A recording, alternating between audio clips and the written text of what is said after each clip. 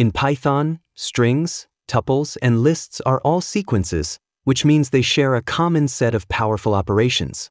You can access elements with indexing. S of j gives the element at position j, and Python even supports negative indexing, so S of -1 means give me the last element.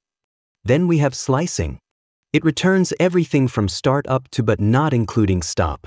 And with step, you can jump through the sequence, yes, even with a negative step to reverse it.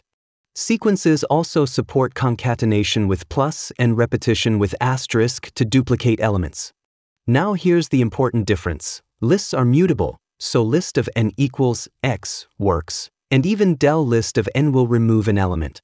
But strings are immutable, so str of n or del star of n will always fail. You can't change a character in place.